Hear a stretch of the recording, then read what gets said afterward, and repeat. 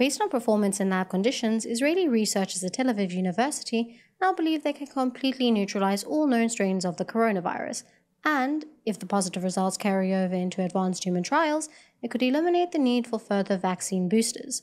The scientists saying that they've identified 2 naturally occurring antibodies that are extremely powerful and effective in attacking all mutations of the virus, including Delta and Omicron, and the antibody treatment provided through infusions. Now, the antibody infusions are already in use to treat some COVID patients, but Dr. Natalia Freund, who directed the new study, saying that these new antibodies are far more potent because they seem to bind to a different part of the coronavirus spike protein. In fact, according to the study, the 2 antibodies neutralize Omicron between 84 to 92% of the time, and they neutralize Delta between 90 to 97% of the time. Meanwhile, just to make sure her results are as advertised, Freund saying that she sent her antibodies to labs at Bar-Ilan University and the University of California in San Diego, and they too have confirmed her study.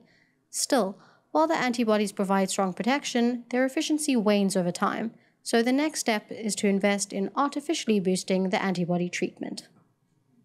Hi everyone, it's Emmanuel Kadosh. I wanted to invite you all to subscribe to ILTV+, where you can find our daily news and updates about Israel.